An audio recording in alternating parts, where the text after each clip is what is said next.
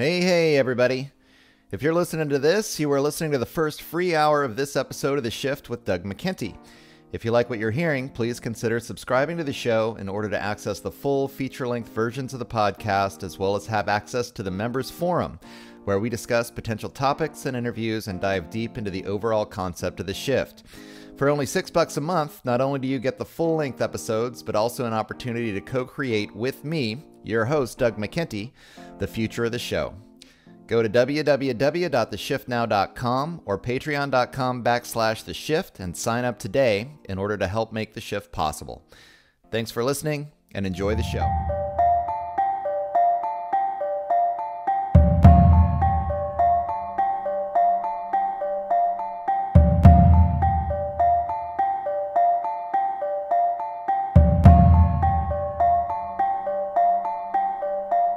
Good morning, noon, or night, whenever and wherever you are listening to The Shift. I'm your host. My name is Doug McKenty. This episode was recorded on March 25th, 2021. I'm pleased to announce my guest today on the program is Technocracy researcher and Doctor of Philosophy Julianne Romanello. Julianne was a professor with the University of Tulsa when the administration began a series of changes prioritizing STEM and building a future corporate workforce, while reducing the emphasis historically placed on the liberal arts and individual intellectual cultivation.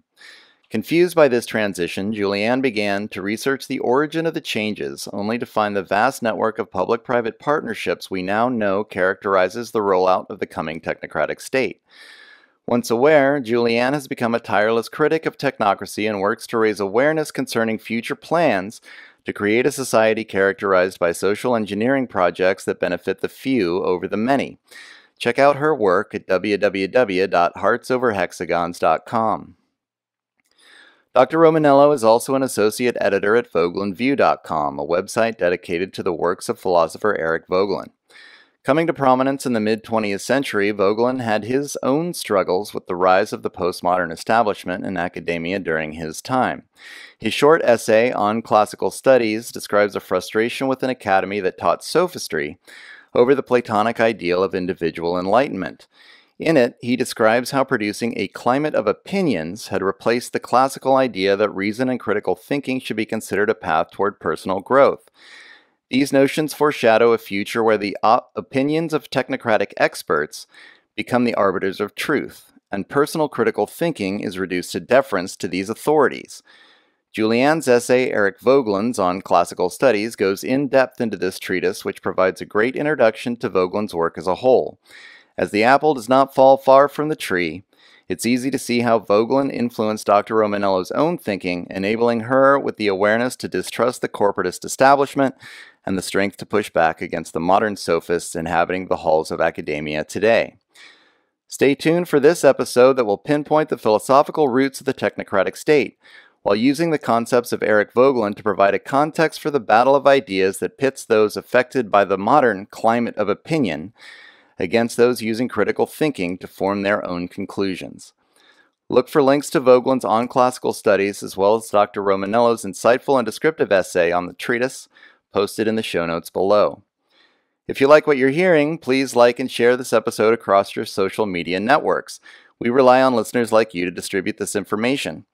For weekly updates and more about The Shift, go to www.theshiftnow.com and sign up for the newsletter. Many thanks to Dr. Julianne Romanello for appearing on this program, and thank you for helping to make The Shift. Hello, everybody, and welcome to this, the 74th episode of The Shift. Today, I am welcoming Dr. Julianne Romanello to the show.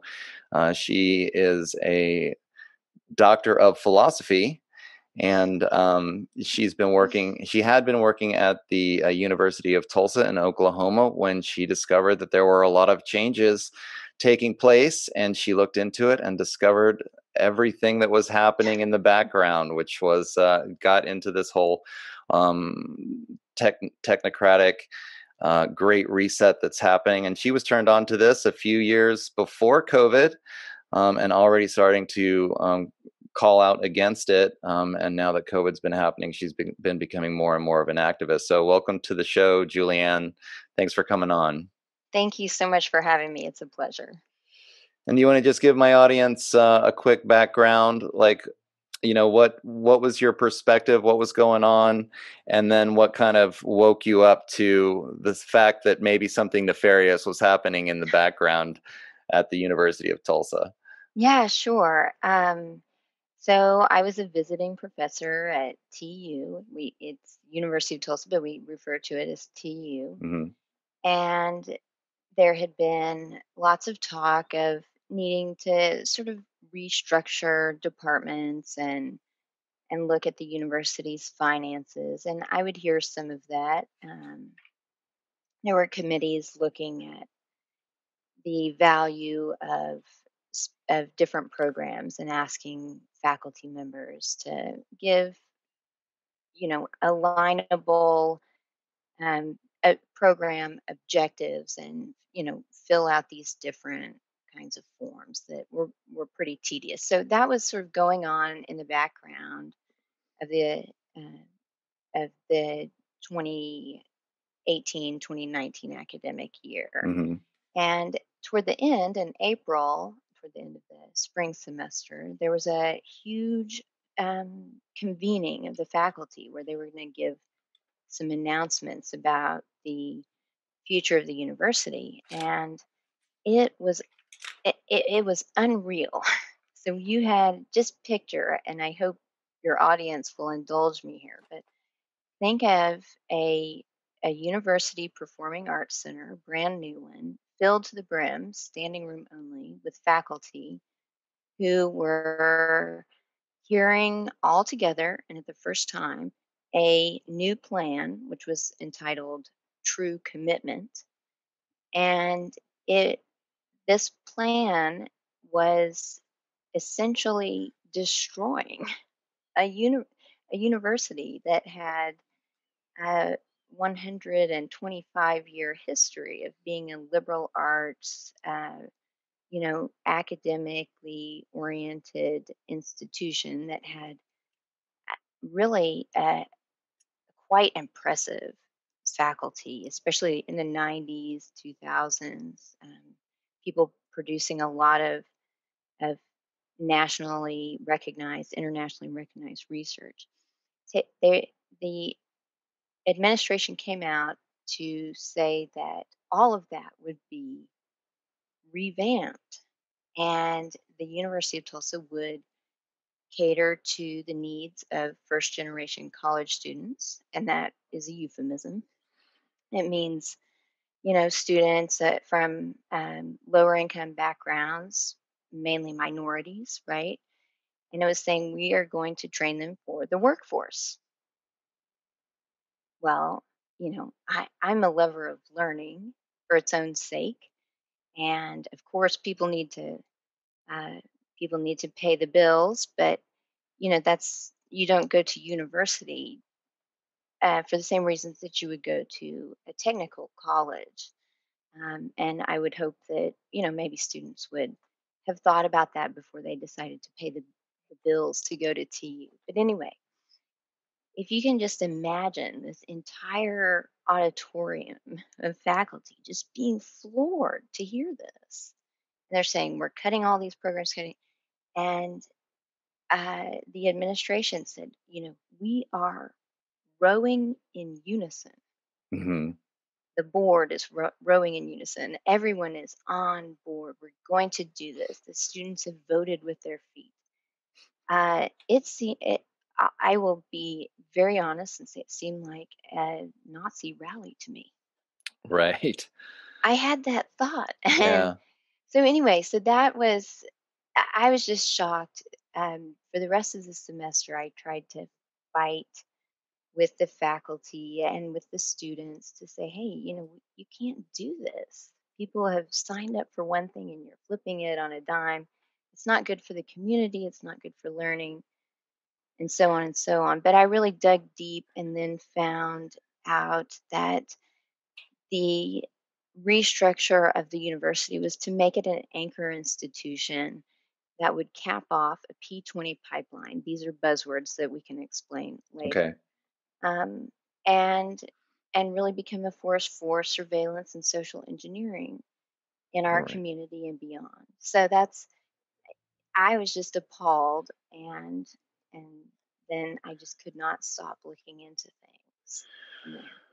Well, and that's, I mean, first of all, I guess we can just say, and I've heard a couple of your other interviews, but right, like a lot of what they're cutting then is the knowledge for knowledge's sake, the classical Yes, education, the philosophy departments, the yes, literature departments, and they're promoting these jobs that they're expecting are going to be in the future, which are these science-based or computer science or, something to do with artificial intelligence or yeah. blockchain or these kinds of things. These are the jobs that are Mm-hmm. happening in the future, and you're right there working in the university, and you're seeing they're restructuring the entire university Right. in order to basically create workers for this. And and I think it's safe to say on this show everybody knows what technocracy is, but for this Yeah. technocratic workforce of the future. Right. And some of our key areas in Tulsa and in Oklahoma, every place has a regional economic plan. And the education system in every community across the US is being aligned toward those workforce development goals. Hmm. And here in Tulsa, we have cybersecurity, we have aeronautics, which is like drone research, Of and course. we're a huge drone manufacturer and researcher, Yeah. and healthcare, and they're doing all the stuff that you don't want to talk about, because it's very dark. But if you're going to be doing those types of things, cybersecurity, I mean, the University of Tulsa has the cyber core program which feeds the NSA. Well, you want the professionals in those cybersecurity fields to have a well-rounded moral and ethical and historical base of knowledge from which to make good decisions. And that's what they were taking away. And that, Hmm. so to me, on the face of it, I mean, the way it was presented, the language that was used, and the broad contours of the plan looked to me just insidious. They looked sinister. And I thought, how on earth are people not responding to this? But now I've become sort of used to that. But yeah, Right. it's they're wanting to get rid of the disciplines that really encourage independent thinking. What, as you looked into this, I mean, I guess one of the things that tipped you off is this jargon. So you keep hearing the Yes. same jargon over and over again. And I guess what's just so interesting to me, and I guess where I'm going with this would be the social engineering aspect of it. Because you would hope that changes in a university or educational setting would be driven by the student body making choices. This is what I'd like to learn. This is what I'm interested in. But clearly, what you're seeing is these institutions from above implementing what they perceive they're going to need in at some future point, and then molding the students into what they Yes. want the students to be. Yes. At what point did you and how? So you started doing this research, and how did you get to the place where, you started feeling like, wait a minute, there's something going wrong here? Why did it feel wrong? Who were you seeing, as the organizations that are responsible for these changes? And again, what I guess, how would you see it as a social engineering project per se? Okay. Well, oh, that's there are you have a lot packed into that Yeah, question. So yeah. I'll try to Take get to most of it and remind me if I've missed something. Sounds But good. um yeah, I think you were seeing the language that was used at this rollout that I've described, and then in subsequent emails, and I'm actually an alumna of TU. I did my undergraduate work there, so Hmm. I received alumni emails also, and so I got to see it from all different perspectives. But you would see, yes, the same language that was enforcing a sort of, or suggesting, enforcing. I don't. It's hard to pin it, on that spectrum, but Yeah.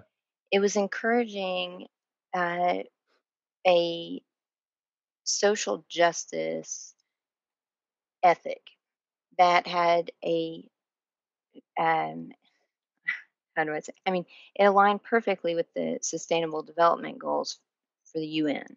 Now, it took me a bit to make that connection that these were related to the SDGs Okay. for impact tracking, but you would see the same language over and over and over again.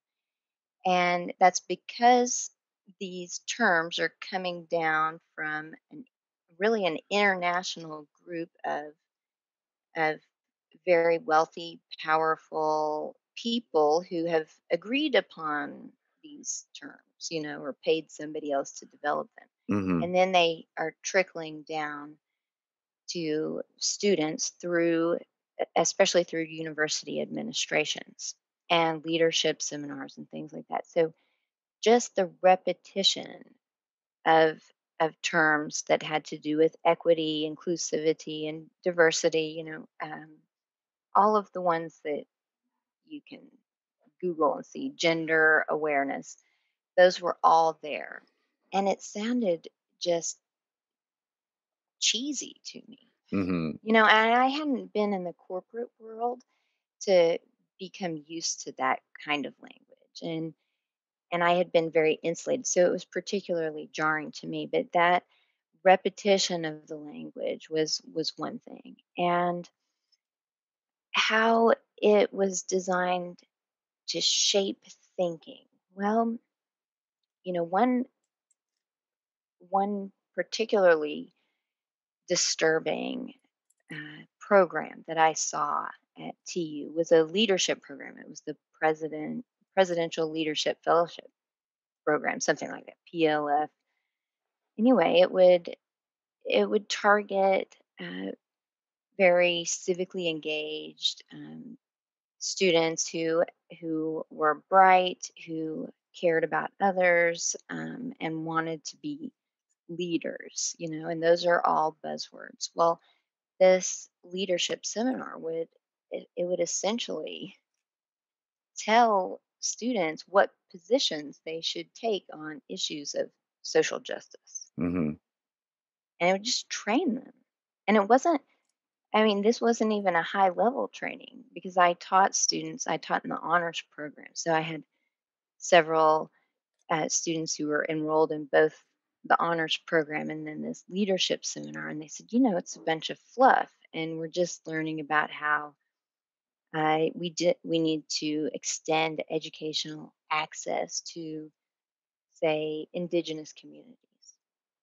Now, I'm not trying to criticize the effort to extend education.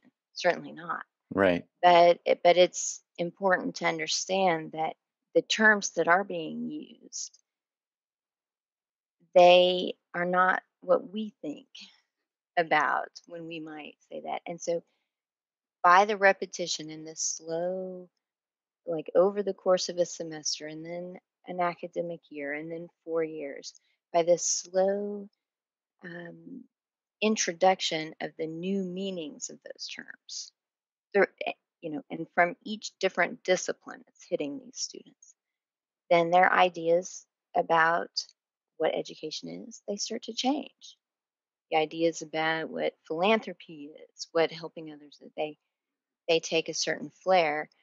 And the people who were really responsible for these changes at my university, they were also the same people who were running the foundations, the philanthropic foundations in Right. our community, and all of the nonprofits. So you have to have, if you understand social impact finance, which is the economic mechanism of the Great Reset. The World Economic Forum talks about the impact economy. That's where we're headed. If you know what that is and how it works, you have to have a sort of trusted community partner to give legitimacy to social impact programs. And those are social engineering programs. They're community engagement programs where you have, say, this is just an example, college students going into impoverished schools and teaching uh, poor children uh, how to be empathetic, resilient, gritty, kind, and the rest. Right. And people say, oh, this is such a great program because, oh, you have a university backing it, and there are these great college students, and they're giving of their time and talent to help these poor, underserved children. Well, they are actually, and many times, most times, they are not, this college students themselves are unaware of what they're doing, but they are programming these younger children, in this example, to value certain social justice goals, to have certain ideas about how our communities ought to work, what justice is, what faith is, any number of things. Hmm. So it really creates a large self reinforcing network of ideas that, if you go against those ideas, you are out. Right. Absolutely. I guess we're running into this wall here, and it's something that I want to, as we go on with the interview, I want to really kind of nail this down because the language is very challenging, and it's challenging to even discuss to people I mean, essentially, you and I do not trust the language. The language sounds incredible. We're trying to educate impoverished people. We care about social equity. We care about sustainability, and we see this over and over again. With the World Economic Forum and the Great Reset and all of these philanthropies that are, really just trying to help out, right? That's what they're trying to do. But we as we've dug deeper, and I think what I'm going to do at this point is just let my audience know I have interviews with Allison McDowell. So we've talked about the social impact investing, and Patrick Wood, where we've gone a little bit deeper into the larger concept of technocracy and some of the history there. And so I can put those in the show notes, those links, so that people can get this kind of background. Because I could talk with Julianne all day about how the technocracy is working and how this social engineering is infiltrating our schools. But one of the things that I really want, because she is so well educated in philosophy and the history of philosophy, is to kind of get into the background of the different lineages of philosophy that we're talking about here, and exactly why I think this is going to help to answer that question of why the intentions of these people or really maybe are not as pure as it sounds, because it's so frustrating to talk about it, because like people are going to say, hey, Julianne, what, you don't care about indigenous kids? What's your problem? And it's I like, well, know.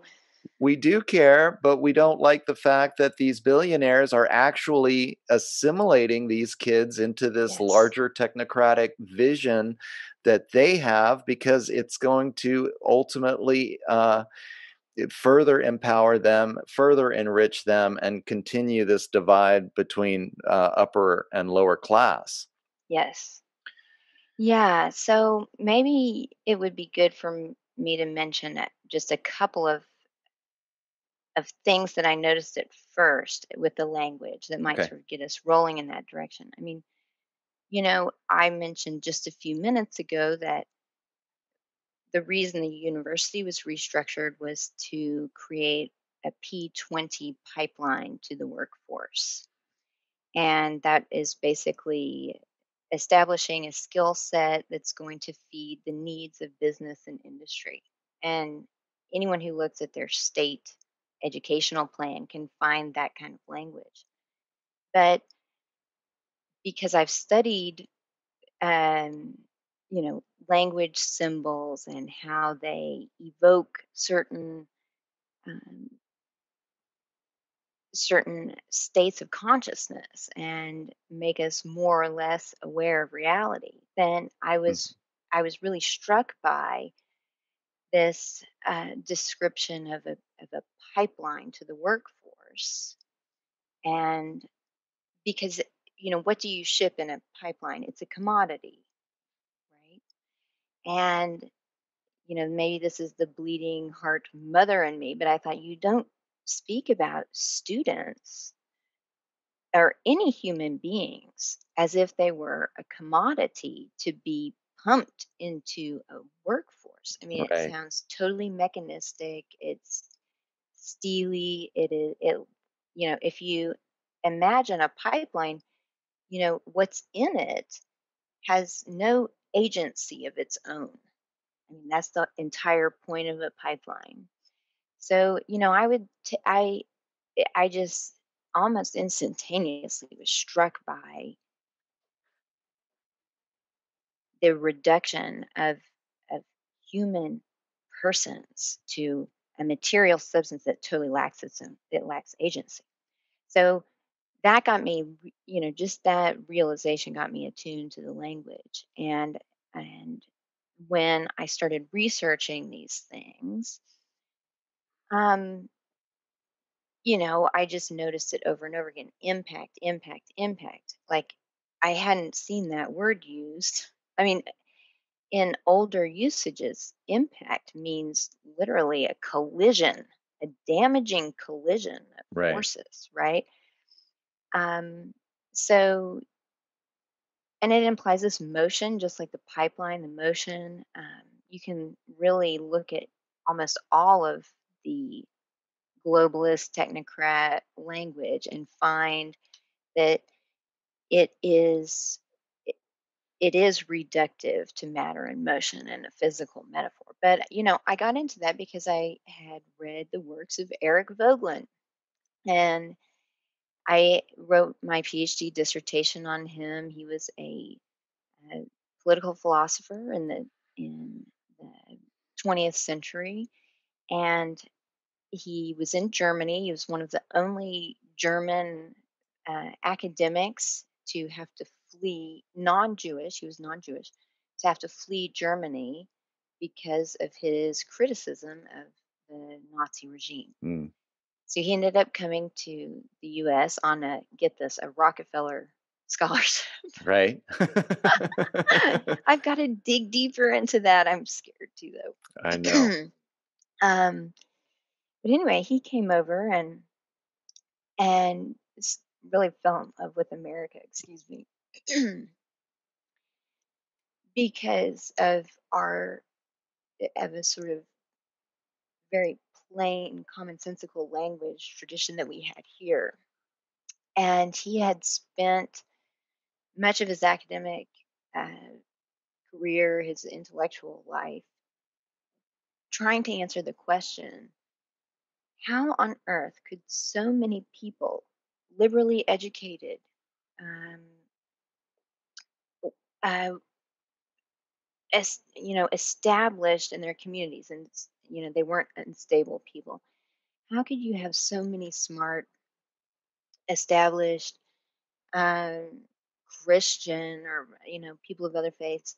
How could these people tolerate the atrocities that were being committed by the Nazis? Yeah. And he said academics did not decry that violence. Politicians didn't. How on earth do we explain this? And so then he started looking at the power of ideology. And what is ideology? It is a system of language, language symbols that give us what is essentially a second reality. Right. So they obscure the first reality and present us with a new one. Okay. And that new reality, it it or the new picture of reality, the second reality, it cuts off um, certain experiences, certain knowledge that we would have by common sense. So by common sense, I would say you don't talk about human beings as if they're a commodity. But what ideologies do is they train you to ignore that hesitation that I Right. would have. Yeah. And they present you with something else that cuts off that gut sense, or it could be a logical reason, rational sense that says this this analogy doesn't work. And by bombarding you over and over again, then you are acclimatized hmm to that ideology, which is not true, but it fits together very nicely. And human beings like that. Yeah, this is fascinating. I've been thinking a lot lately about like what would our lives be like without TV? With this whole coronavirus thing that's going on. I mean, my personal experience, and I think most people's personal experiences are that they may have known a few people who have gotten sick, but they don't know people that are dying left and right. They don't, I think on that visceral level in your real life, I don't know that the average person would have thought we've all got to shut down, we've all got to start wearing masks, we all better social distance, and but yet over the TV, that's what they're being told over and over again, and we're just seeing this, clear impetus by the vast majority of people who are watching their TV that this is what everybody's got to do. This reality that I'm getting from my TV is more real than the reality that I'm experiencing in my real life, right? And what you're describing is essentially the same kind of what I would describe as a propaganda technique. When you're hearing this same verbiage over and over again, it sounds great, but it's really getting you to bypass your common sense everyday reality and starting to believe that the world looks in this way, that is this actually this second reality that's this ideologically driven reality. And Yes. that's fascinating to think about.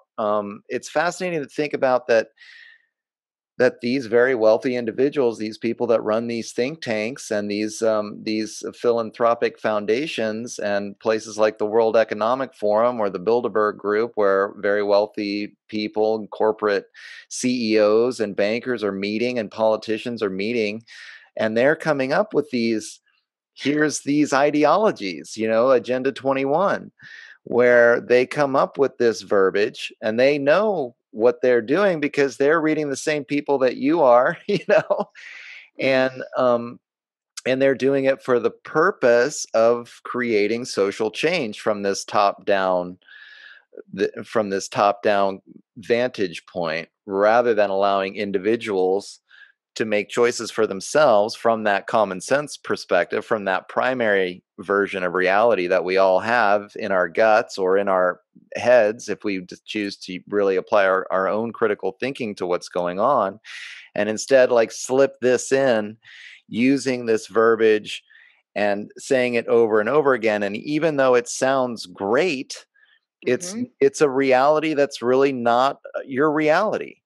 I mean, Yeah. that's interesting. They're creating a reality for you, and you don't Yes. even know that that's what's happening to you. Right.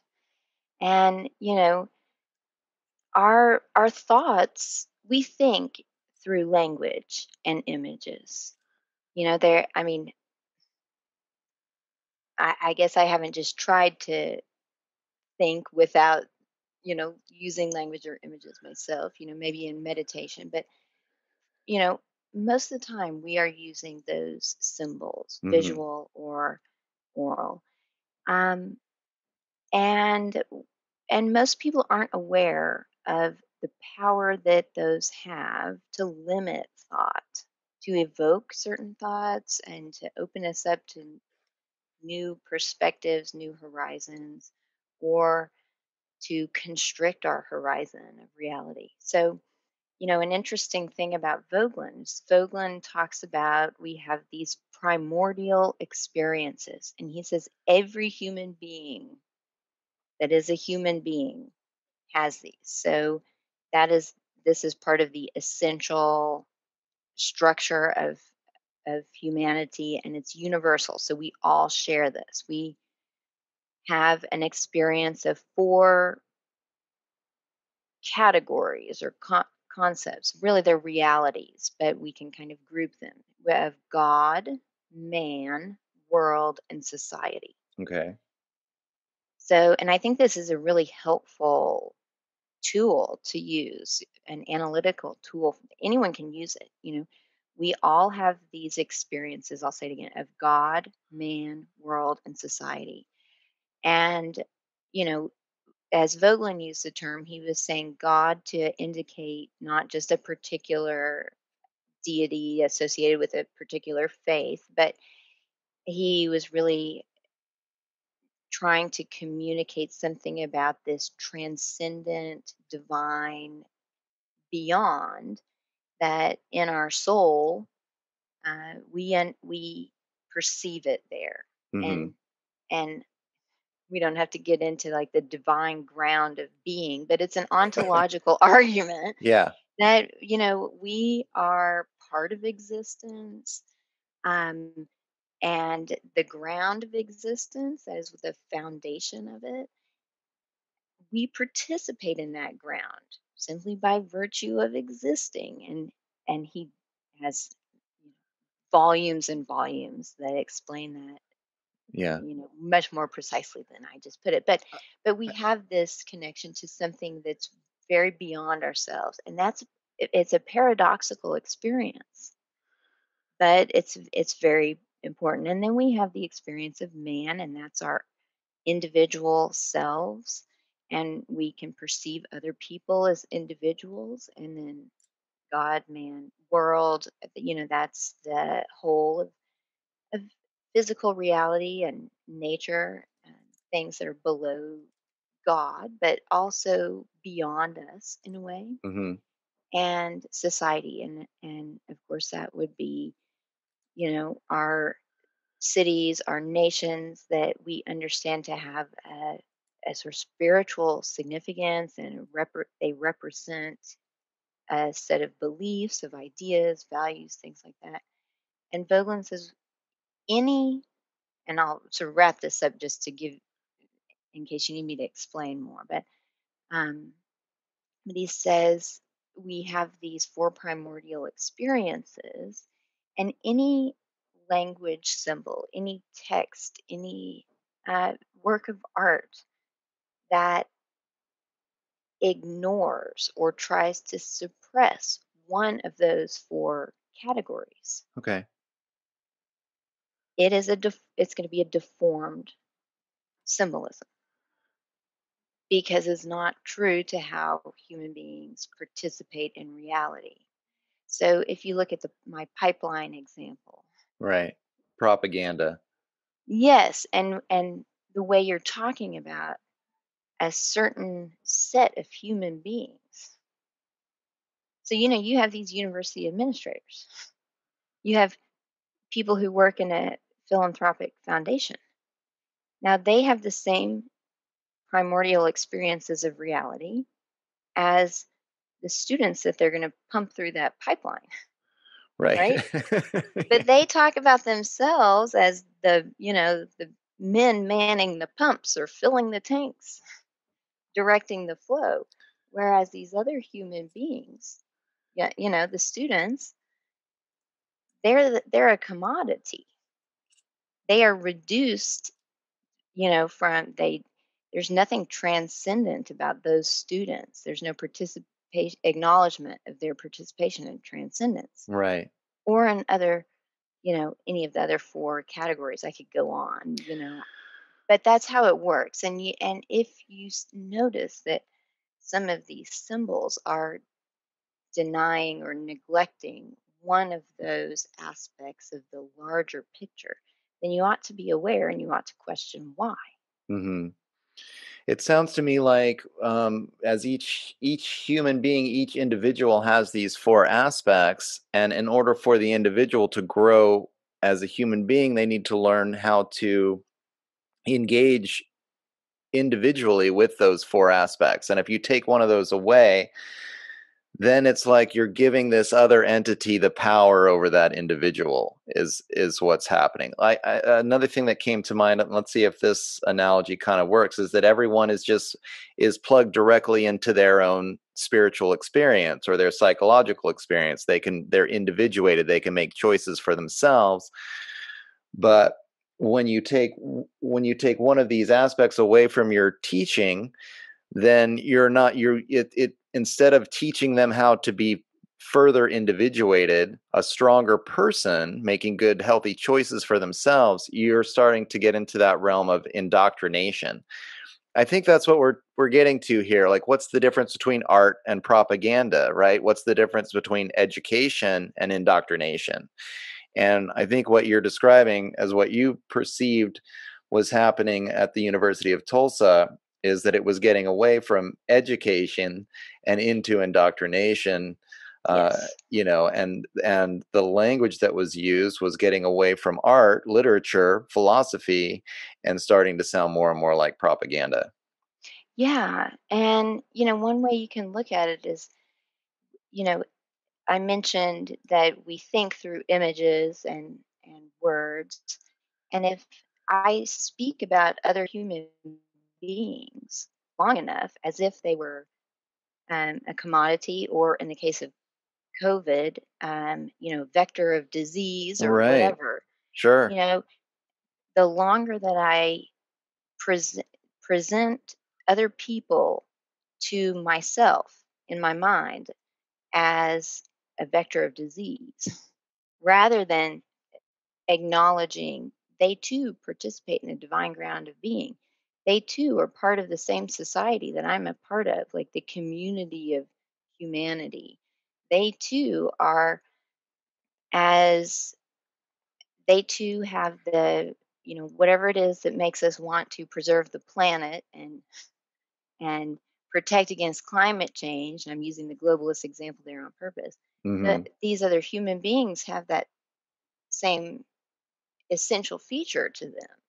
But if I use language symbols that deny the the the full and the special situation of other human beings, then I can treat them as if they were, you know, um, a lesser of a lesser status, or I don't mind to, lock them up and say, you're not Right. allowed to have this. You've got to eat your synthetic meat. You have to take this jab because I say so, Yeah. and so when you control the language, and philosophers since the day of Plato have been talking about this, and I had just been thinking about Joseph Pieper. He's a Catholic philosopher who talks about the abuse of language and the abuse of power. When we use language that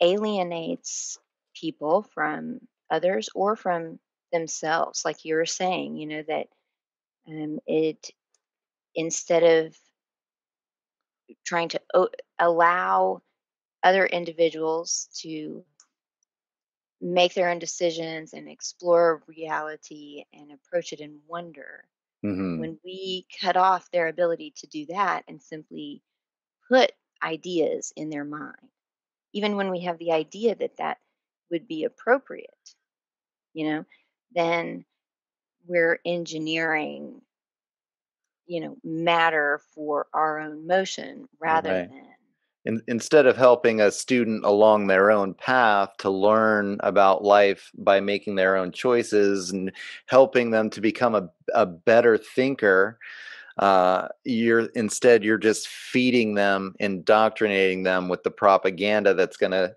get them the job, for the corporation, Yes. right? Yeah. So, Yeah. you tell students, you say, well, what matters is that you get a good job. What matters is your material success. What matters is your reputation. Hmm. And you never talk about, say, the soul as an independent reality. Right. You just ignore it. And now you can't talk about the soul in every single college class, right? Like there are different times and places for these things. But when there's a deliberate effort to cut off conversation about, say, the soul, or say about the justice of the US Constitution, or colonialism, or relations with indigenous people, when you try to cut off, deliberately cut off some aspect of a conversation or a topic, that is evidence of bad intention and trying to control rather than engaging in an open and respectful inquiry into the nature of things, Right. and so you're going to end up with this untrue ideology, or it's a constriction, um, rather than what's real, the Right. truth. It's so fascinating to think about this, like literally imposing an alternative reality on top of everybody's just everyday lived experience Yeah. by cutting off their ability to reason for themselves about that experience that they're having and imposing on top of that some kind of reality that's dictated by the people that create the ideology, Yeah. clearly manipulative because they wouldn't be creating an ideology if they didn't want to use, if they weren't using it to empower themselves. That these are controlling people. Yeah. um, And I mean, I think one thing that I don't know, distinguished me from a lot of other people who witnessed this happen was, I think I take the possibility of evil seriously, yeah, you know, right, and I think anyone who reads history seriously understands that human beings are capable of very dark things, and I don't believe we've made moral progress on that, like certain individuals do, but as a race of human beings, like that is a perennial challenge that we have, is to overcome the urge to do dark and evil things. And, if I am looking at Voglin's analysis of reality, when you're talking about God, that symbol, again, it's a large symbol. It designates things that are beyond human control, beyond anything that right, we could create.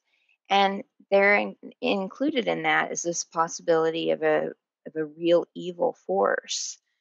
So, if I think that I had always taken evil seriously.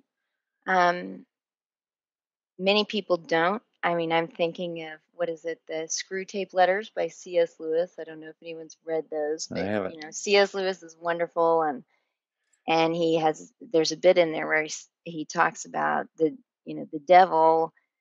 His greatest trick was getting people to doubt his existence, Right, right? right, yeah, You know, so unless you believe that there is the potential for a dark force, and you don't have to call it the devil or Satan or anything like that, but just chaos, ananke, whatever. hmm, I don't think you can understand the people at the very top of this without that.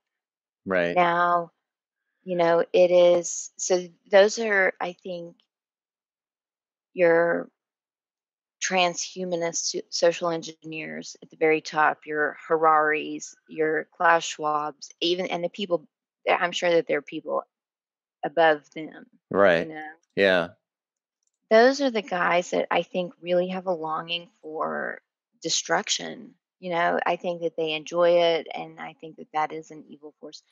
But then well, it trickles down, and controlling. mhm, Well, just controlling behavior. We were talking a little bit yeah, about the psychology beforehand, and I think one of the characteristics of narcissism yes, is controlling, manipulative, controlling behavior, and that's, I mean, like if you people who become billionaires and mega billionaires, they have clearly, narcissistic tendencies, right? you And can't be a so, nice person and a billionaire. yeah, it's a I mean, pretty you can't. A pretty millionaire difficult. maybe, but a billionaire, you Yeah, cannot be a nice person. You have to be ruthless, and I think you have to be dull or insensitive to some of these aspects of Right. reality. Like you have to be able to look at other people as objects. Yeah, exactly. Just the kind of people that we were talking about that would engage in this kind of objectification of the people beneath them in the social Yes. order. And then the kind of people that would create ideologies to control people's even their very sense of reality. I mean, that's what's Yeah. fascinating about this conversation is how this language then can control your own ability to perceive reality, the reality in the world around you, and it Yeah. takes your decision making out of the equation, and you're having this reality imposed on you and you don't even know it, and you think the reality sounds great, right? It's talking about sustainability and equity and social Right. justice. Well, um and equity is a great example because it's a slight shift from equality, right, right? right. So it sounds just similar enough to where we think, oh, yeah, equality, where we all human beings are created equal at some fundamental level, you know? I mean, if you just look at, say, our founding documents and the sort of political religion that we have, we hold these truths to be self-evident that all men are created equal. You don't have to go any farther than that because it says we hold it to be self-evident. Um, so you play on this value that we hold across the political spectrum and that we hold nationally and globally. I mean, Europe and South America, this is Hmm. standard. But you shift to equity, just a slight shift, and people are going to just assume that it means equality in this Right, just older just like in the sense. Declaration of Independence, right? Except Yeah. it's still just a little Except that it's different. not. Yeah, right. Because That's equity is interesting. about measuring. It's about measuring sameness and measuring resources and controlling, distributing them equally. Right. That's what equity is. So just like sustainability, I mean, I don't know. I need to research the history of that term in particular to see like why it was chosen. But Hmm.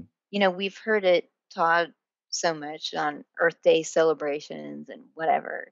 Oh, sustainability means care for the environment. Well, it doesn't mean that. Sustainability means a sort of a reflexive feedback loop or a self perpetuating system. So when you hear sustainable economic development, a lot of us think, oh, well, this is business that does not harm the natural ecological systems. Hmm. I think that's what most people think of. But sustainable economic development means that, it really means that you're going to have an the potential for capitalizing on economic activity ad infinitum. You're never going to run out of the possibility of expanding your market.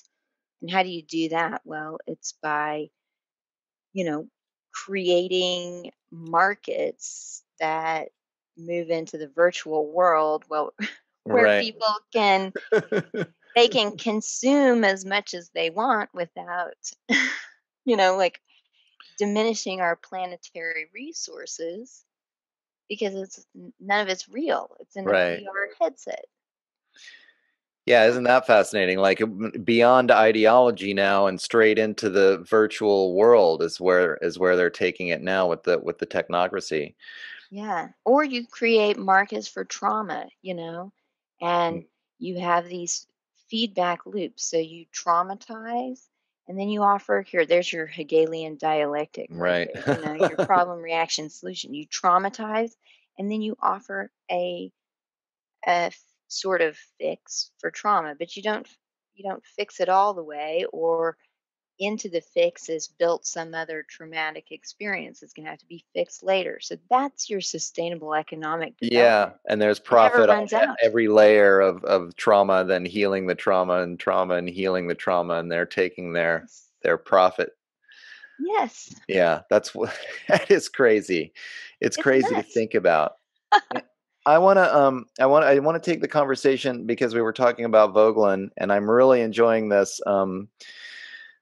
the philosophical difference between like art and propaganda, like we were talking about, in education and Hmm. indoctrination. And I know that Vogelin was really influenced by Plato, and in particular the Socratic dialogues. And so because I this conversation has been going on for 2000 years, right? For 2500 Yeah. years. Like, what is the nature of reality? What is the nature of truth? What is an ethical way of dealing with our fellow human beings? And there have always, guess what? There have always been, for 2,500 years, these rich guys that are trying to justify propaganda and indoctrination and controlling of the masses of the lower classes. And then there have been Yes. those who have been standing up and saying, no, we're all individuals. We all have our own spiritual experience. And human beings need to be given the freedom to make those choices for themselves and to follow their own spiritual paths, and you know, to walk their own walk. And in Plato's time and in the Socratic dialogues, there's a lot of discussion between Socrates and this lineage of philosophers in ancient Athens called the Sophists. And Yes. so I want to understand, what is sophistry, and what was that interaction like between Plato and sophistry? And then I think we could bring it back to Vogelin too, if you like. Yeah. Well, so, the sophists were foreign teachers of rhetoric. They were coming into Athens. Athens was historically in turmoil. Um, they, excuse me, they were going through some political upheavals, and society was changing, and they were um, dealing with conflicts with Sparta. And, you saw these foreign teachers come in and say to the wealthy men of Athens, if you pay me a modest fee, which really wasn't so modest, Right. then I will educate your sons in virtue. And I mean that there's already a sort of slip of the tongue there, because this office did not intend to like create virtuous young men. So they were really sort of lying to the fathers, but they said we can train your sons to be successful in politics, and Mhm. that's not the same thing as virtue. I mean, and As that's a I key think we all difference. know that, yeah. That's a key difference between, say, Socrates, as he's portrayed in the dialogues, and then the sophists, is that for Socrates, that we have an enduring, permanent, universal standard of virtue, and that's knowledge, it's truth. Mhm. So truth is objective. Whereas for the sophists, truth, um, it depends on the circumstances, it depends on the regime, it depends on your audience, it depends on what you want in life. Right. So the sophists said, we can train your young men to be virtuous, which really means to be successful in politics. And to be successful in democratic Athens means what? Well, it means you have to be elected by the people, and so you have to do what it takes to get elected. So you had these foreign teachers coming in and saying, we can give your young men the skills to be elected and to get power. And, they taught them basically how to flatter a democratic audience. And that was what, was portrayed as virtue. And, Right. so you had people learning how to, twist words. And, there is Aristophanes wrote one of his comedies, The Clouds, and it mocks Socrates, and it has a father who has a lot of debts, and he's like, oh, he's got this son who's a spoiled brat, and he's like, I'm going to take my son over to the thinkery, and he's going to learn how to win arguments so that I don't have to pay back any of my debts. Right. See, there's so much to learn from these things, and Aristophanes portrays Socrates as heading the thinkery. So Aristophanes is criticizing Socrates. He's basically calling Socrates a sophist. Right. But why it's important to go back to Aristophanes is because you can see this caricature of the sophists, and that is they're people who get paid to teach others how to manipulate their words for power. Now, I think there are some important reasons why Aristophanes would criticize Socrates. I don't think that Socrates was a sophist by any means, but it is Socrates and his objective standard of truth, um, and encouraging every individual to test his or her reasonings, um, never to rest with the majority opinion, always to question tradition, um, and myth, and even things that are held to be sacred. You're always supposed to question and to have a healthy skepticism, not resting on your own, um, what could be a false opinion of things. Mm-hmm. That practice of philosophy, it is dangerous to political order, right? Um, Right. and Aristophanes, I think, noticed this, and so he sort of goes after Socrates. But this is the situation that I think we all are faced with today. I mean, Plato writing about Socrates and his, and of course, Plato says Socrates was engaged. He was teaching people to think for themselves and to liberate themselves from these incorrect political systems and ways of thinking that would hold everyone back. I think Plato does such a wonderful job of portraying this real battle for the soul of young people, especially. I Mm-hmm. mean, I'm 40, so I'm like sort of set in my ways now, but my young kids are not, right? And so it really is a battle for young people's souls, I think. But are you going to teach them to think for themselves and to, and this is a phrase that you can find in a good translation of Plato's work, mind their own business, understanding that our own business is really the correct order of our thoughts and Interesting. Yeah. attitudes. Are we going to do that, or are we going to be focused on controlling others for what? For power. Right. And that's sustainable Using development right sophistry. there. You Yeah. learn techniques of power for what? For power.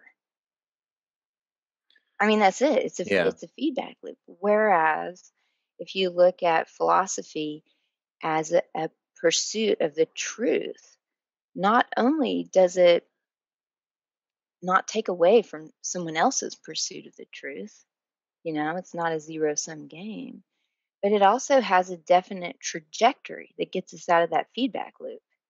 You're always trying to move closer toward um, an accurate understanding of what's real. Well, and that Well, was this whole process of social engineering, it just takes that away. It says, don't right. worry about that.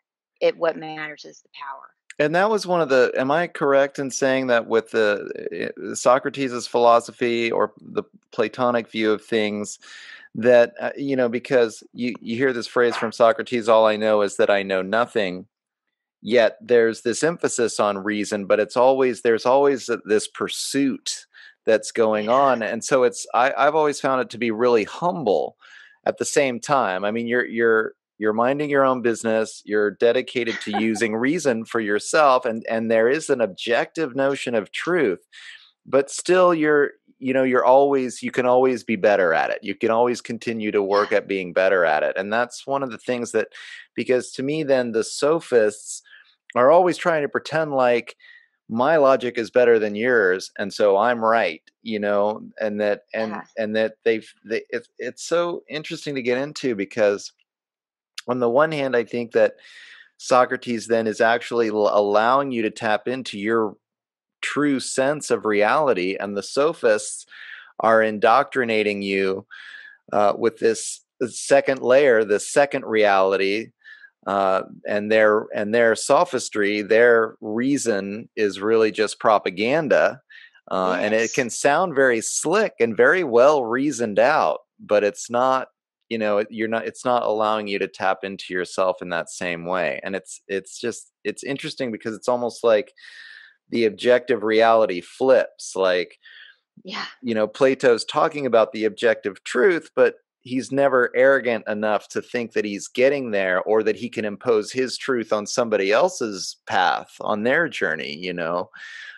Whereas the sophist will say that they've discovered the truth, but And we're going to teach it to you. yeah, And yeah, I mean, but this then is, they haven't, and then they'll say, but the truth can be, is the good argument. It's not, there is no objective truth, right? I mean, we hear that from the postmoderns right now. It's yes.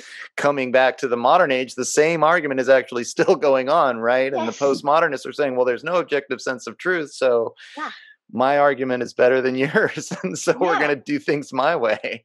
I know. Well, if you look at the current buzzwords, when you hear personalized and adaptive systems, that's what they're talking about. An Right. adaptive system, it's always in response to it. So, it's always conforming to this what, you know, this personal, you know, tailored to you based on all of your signals intelligence that you've ever emitted your whole life and your Right. DNA record. The data collection. Yes, so it's totally personalized, like it's subjective in a way that we are radically isolated from each other. But then you have these programs that, they just respond to you and change you in the process, and then it just keeps going, right? Isn't So that that's, wild? I know it's Like, so that's in really the it. Uh-huh. technology, in the technocracy, the algorithms are going to be your personal, they're going to create your own personal propaganda just for you. So, Yes, you know. yes, and it will change as you've been propagandized, because it's a process. This is like your Heraclitan flux. You can never step into the same river twice. I mean, Right. this stuff goes back millennia.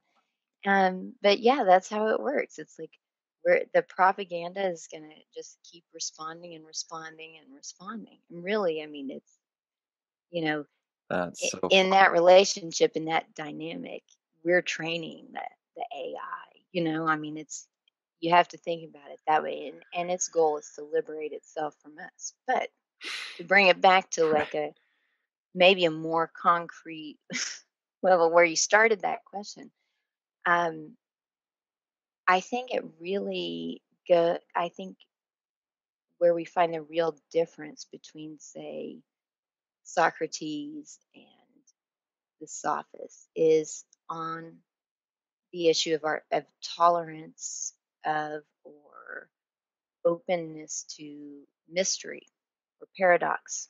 Hmm. So, like you say, this is a Yeah. paradox where, Socrates can talk about some sort of objective truth, but he's always in pursuit of it.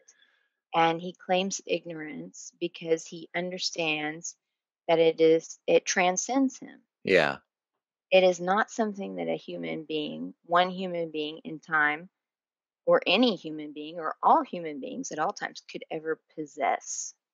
It's not something it's beyond us. So that's where Vogelin is really uh, helpful with his rubric of the God Man World Society. Human beings have this primordial experience, a deep experience in our soul, and that is, our consciousness. It is a deep sort of mystical connection to this ontological ground. It's a rich concept that he is discussing there. But in our soul, we have this apperception of something that is totally beyond us and that we will never control, but that we can know in some way, like as through a glass darkly, you know.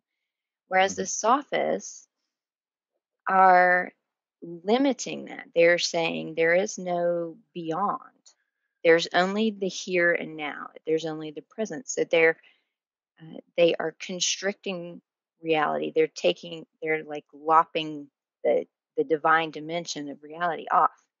And they're saying it's only the here and now, and we can control that. So you have Socrates who doesn't want to control because he understands that the structure of reality precludes that kind of control. Right.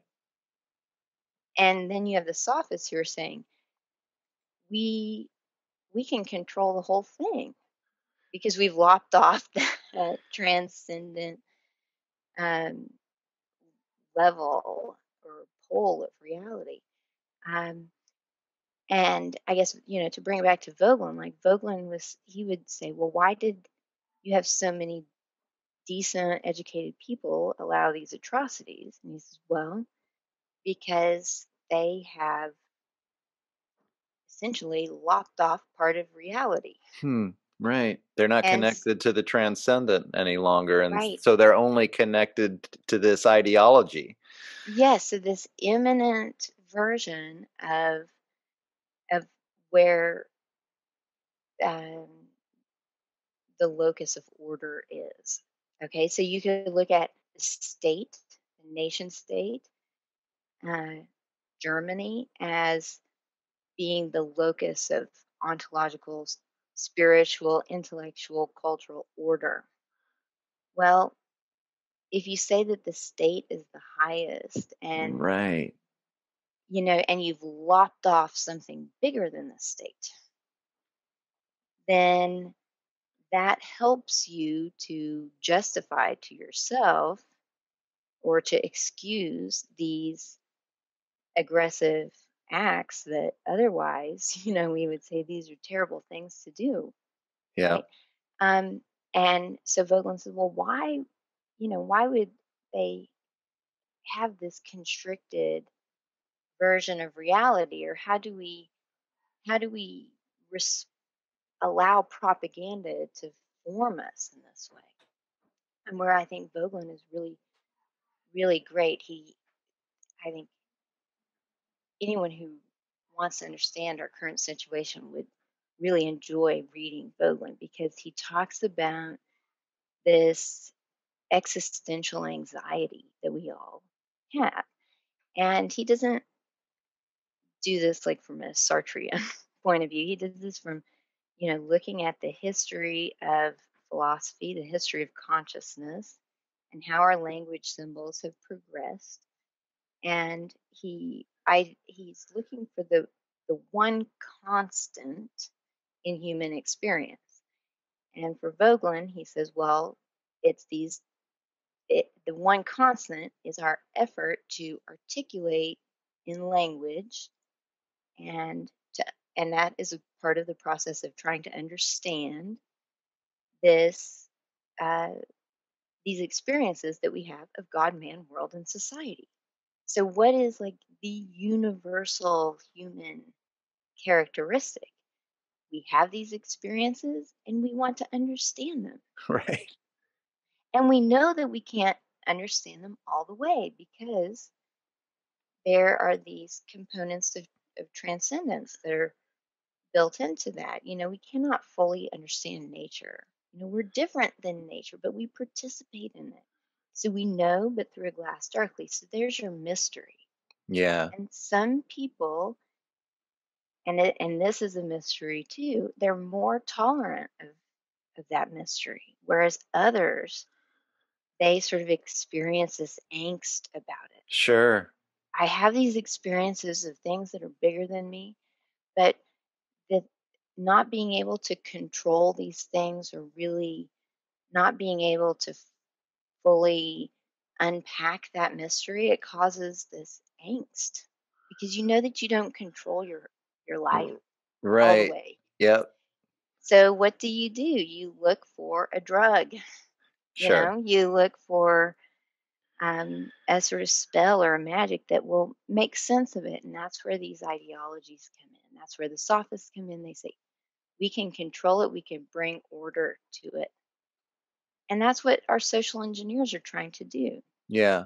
It's just They're so trying to amazing. bring order. I mean, Hmm. I love this stuff. I love to be able to discern the difference between these two philosophical traditions and what's really going on. And this is the heart of it. I mean, we can go from here to like, well, what is virtue? From the Platonic point of view, virtue would be accepting the mystery, and having Yeah. courage in the face of that mystery. And Yes. then, but then from the sophist point of view, the virtue is like to control, to have discipline and control, and Yeah. break through that mystery so that you don't, eh, Yeah. It's like creating order versus right. being open to it. I mean, it gets very complicated. Sure. It's much more subtle than these broad strokes that I'm sort of fumbling through here. But yeah, I mean, it- I think what where Vogelin can really help us out is helping us to see the symptoms of what is really a psychological disorder. He uses that term, a soul disorder, um, and and he helps us to see that just by giving a name to it, saying this is a psychological disturbance when we're cutting off aspects of reality, when Right. we're prohibiting questions, when we're doing these kind of activities. This all goes back to a sort of core angst where we want to, and this is probably the most famous thing that anyone who's ever heard of Vogelin will remember. He had a phrase, "Don't immanentize the eschaton," and it was on the cover of Time magazine. So that's another Oh, wow. scary thing. Yeah, I yeah. told you Rockefeller and then Time magazine, and oh, that's a New World Order rag right there. All right. But don't bring the final culmination of reality as a process. Don't bring that into a man-made reality. Right. Like human beings cannot engineer Well, a perfect order. It's beyond us. We're imperfect beings. that brings me to another Greek concept I wanted to bring up in this context, which is the notion of hubris, right? When you start to think that you can control it, that's when the tragedy happens, right? Or the totalitarian dictatorship that ends up killing, 500,000 Yeah, people or millions of people or whatever. I mean, this is that arrogance that comes because you've separated yourself from the mystery. You believe that you have control. I think another good analogy is the Frankenstein monster, right? I mean, you think you can control life, but yeah, instead you just create this monster that really uh and that is what I'm afraid that's what we're experiencing now with COVID, right? Or this, and yeah. as they bring on this technocratic transition that they're pushing for, this is their hubris, their belief that they have control, and they're not perfect, right? And they're Right. going to create a Frankenstein monster, and it's going to end up doing way more harm than good. I mean, it's just the same old story, right? I know. And, I mean, it is, I think it's helpful to say that, you have these guys at the top who are, you know, they are the ones who are really trying to engineer something that most people have no idea about, like the Right. transhumanism and, you know, who knows, colonizing space worlds and all kinds of weird Right. things like that. I mean, they're trying to be gods, essentially. But Sure. then I it, think there is actually an immortality component to this. They want to oh, upload yes. themselves into machines and live forever. I mean, Yes, they do. talk Like about hubris. it's nuts, right? I Yeah. mean, you have these patents for the Microsoft chat boxes. Have you seen them where you can have a conversation with a deceased loved one? Oh, wow. So, and I think probably the guys at the top are selling that kind of technology because they want to have all human possibilities under their control. So they really want everyone to like upload their mind so that the guys at the top they can pick and choose like the best of everyone. Yeah. But for those of us who are way down the totem pole, you know, um, and don't have those kinds of, you know, really exciting adventure book type fantasies, they play to our sense of what just controlling our health. So, they have transhumanism as a goal, but we have, the people who are watching the news and who are following the guidance of their corrupt health departments. These are people who are very risk intolerant. And we can look at Yeah. risk and mystery as similar Right. things, Interesting. Right. you Totally. know? Yeah. So I mean, you look across corporate America, it's all about risk management right now. And how do we control and how do we prevent things? How do we prevent what uncertainty? Hmm. And when you look at what technocracy is trying to do, I mean, it is a risk management model. It's a what is it, Minority Report with the pre-crime Totally. units. Yeah. That's what this is. And it appeals to us, even though we're going to be enslaved by it. I mean, you know, I don't know. I say I'm not, but I'm already. It's hard to go to the grocery store, right? Yeah, and we'll Um, see what happens when, for the people that aren't vaccinated or whatever. I mean, how's that how's that going to yeah, work out? They're yeah. they're definitely I We're think going to going be to geofenced and but yeah. I think, well, at least I still have my natural DNA. Yeah. At least I've said I'm not, but that all of that aside, this uh the libido dominandi, this will to power that is present in every human soul. Yeah. The ability to quest for the truth is there, but the ability to quest sort of for its opposite, or to love its that's there too. That's that potential for evil that Mhm. not enough people take seriously, in my opinion.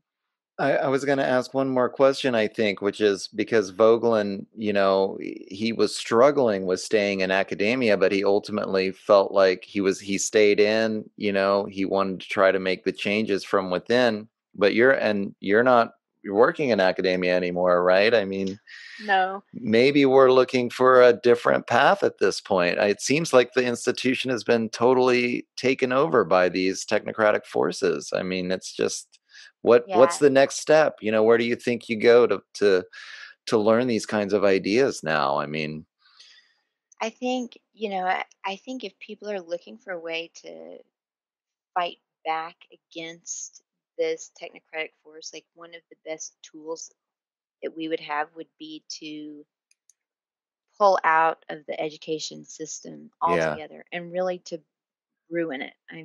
We are not participating. So that I think is it's offensive and defensive.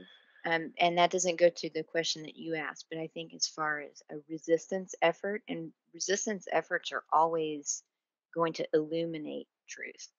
Just by fighting disorder, we actually reveal order. I believe so. yeah.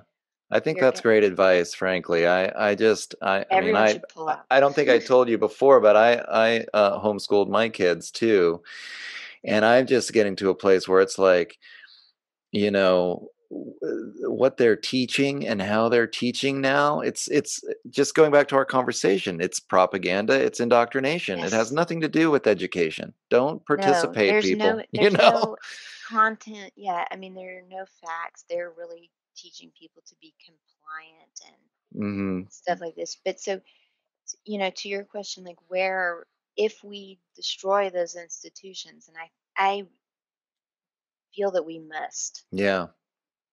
um, strategically and for the health of our souls, we're gonna have to create something new, and I think it's going to look a lot like in the Hellenistic era. You had people meeting in homes. You had times when, say, different religious faiths have been persecuted, and you met in private places and developed those small communities, and then people, a wider base, they were sort of drawn to it.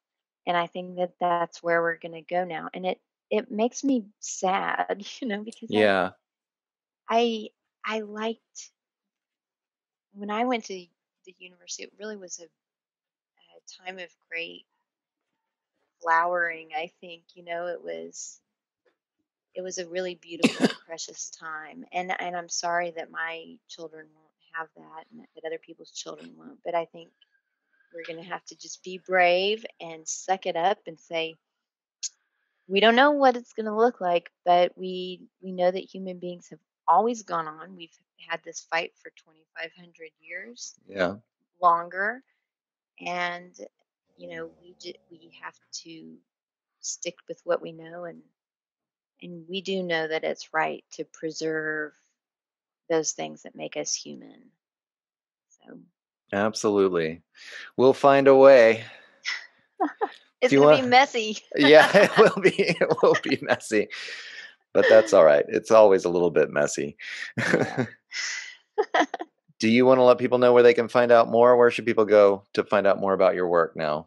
Oh, sure. I have recently kind of started a website. It is Okay. www.heartsoverhexagons.com. And hexagons are a common shape that these guys like to use. So that's why I put hearts over Okay, hexagons. cool. And people can find my things there. Or I have a totally public profile on Facebook, and I really use Facebook a lot more because I can do quick things. And with 4 kids, that's Right. ideal. But so I can't really friend any more people because I'm at my limit. But you can always, read posts, and I've got lots of smart friends that comment and stuff. So Yep, I've been enjoying it. I've been enjoying checking out your posts, we got a getting good ready for group. this interview, and it is a great group actually. I one night I did my interview with Allison McDowell, and then I kind of actually got in with all you guys. I think that's how I got connected with you, and I've friended so many people in that whole scene now, and I'm loving it. It's actually It's made a pretty nuts, big isn't it? difference. Yeah, and it's great to have Yeah. just really good enlightened conversation about what's going on with everybody. Yeah, I've been enjoying that. You can find Julianne on Facebook for sure. And I'll just let people know that you have been listening to The Shift. I'm your host, Doug McKenty, and you can find my stuff at www.theshiftnow.com. I'm also on Facebook, which I do have a Shift Facebook page under The Shift, but as my personal page is kind of taken off, you can just find me on Facebook under Doug McKenty as well. And I am on Twitter at DMcKenty.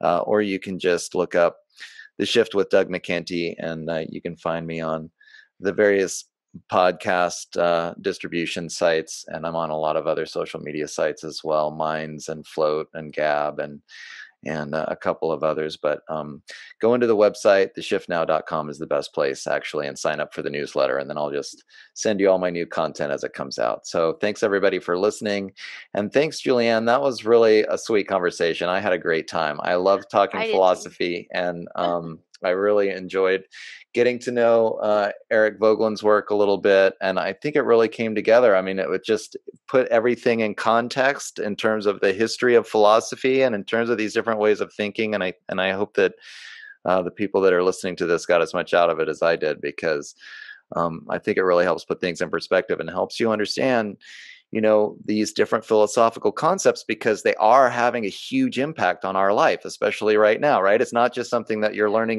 in a philosophy class in college. It's like these concepts are affecting our everyday lives in a big, big way right now. So understanding what's happening is really important. So thanks again for helping to elucidate my audience with the understanding of these philosophical concepts and making them clear and understandable for people. So It's my pleasure. Thanks so much. keep fighting the good fight. Always. All right. Take care. Thanks. Okay, you too. Bye-bye. Bye. Well, there you have it, ladies and gentlemen. That was my conversation with Dr. Julianne Romanello. What an incredible interview, I thought, actually. That was one of the most fun interviews I've had. It kind of reminded me of the John Perkins interview I did way back on public radio here in Mendocino County, the author of The Economic Hitman, and we had a conversation that really kind of got to the heart of what he was doing as an economic hitman. And I think this conversation I had with Julia was kind of the same. I was able to go really in depth into a lot of these concepts with her, but the conversation still had a flow to it, and we were really able to kind of have a beginning and a middle and an end, and come to a conclusion. And really, what a doozy of a conclusion that was for me. I mean, as I'm talking to her, I'm starting to realize that in the history of Western philosophy, there's basically always, and it just makes so much sense, there's always a dark side and a good side. And it's typified in Plato's legendary battles with the sophists of his time.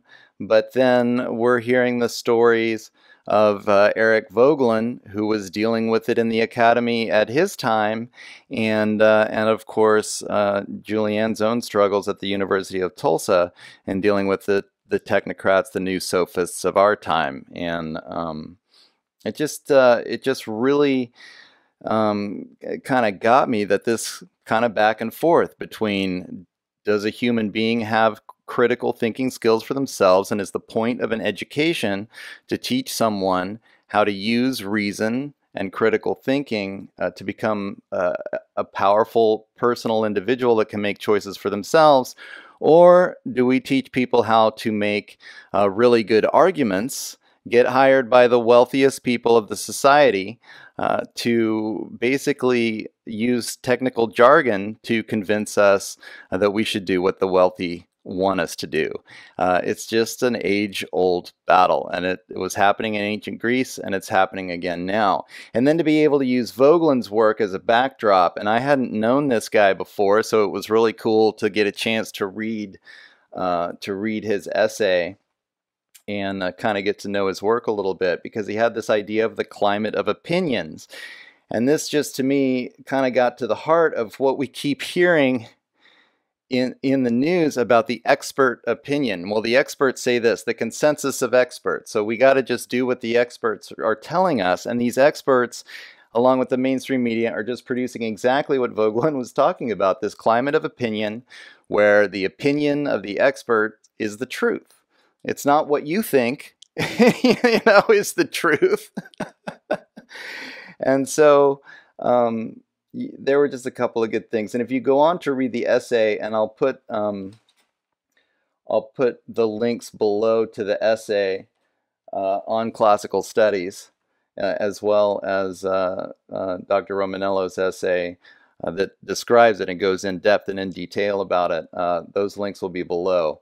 But one of the other ideas that he had in there that I really loved is this term metaleptic thinking. And it basically just means that we all have a connection, a spiritual connection to whatever it is that our consciousness is. And we're using our reason to think for ourselves, but ultimately it gets to this place where you have to be thinking in metaphors, and you have to be thinking about things that are your personal experiences and your own thought processes that you can't really explain to other people. And I enjoyed that concept as well. So it's well worth checking it out on Classical Studies.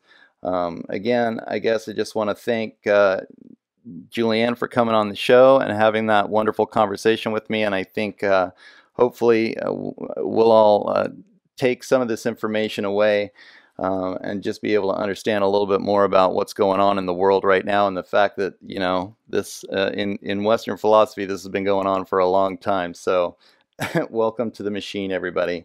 But you can find out more about Dr. Julianne Romanello's work at www.heartsforhexagons.com. That's where you can check out her stuff. And of course, you can go to vogelandview.com to find all kinds of essays and information about Eric Voegelin. So I'd recommend checking that out for everybody as well. Seems like a really cool guy, and I'm glad I got to know some of his philosophy from the mid-20th century there. And of course, as always, you can go to www.theshiftnow.com and check out a lot of free content I got going on now. I've got old Thursday morning reports from the radio station here. I've got roundtable discussions. I've got the new show Behind the Line. And of course, the Psychology of Lockdown series, as well as The Shift, of course. So all of that will be up at theshiftnow.com, where you can also sign up for the newsletter. I like going for the email lists because we can kind of bypass the big tech and the third-party platforms altogether. So you could sign up for the newsletter there. Or, of course, you can find me at The Shift on Facebook. My personal page, actually, I've been using a lot. So just look up Doug McKenty on Facebook. It's The Shift on YouTube, at D McKenty on Twitter. So thanks, everybody, for checking this one out. And we'll be back again next week with episode 75. Take it easy.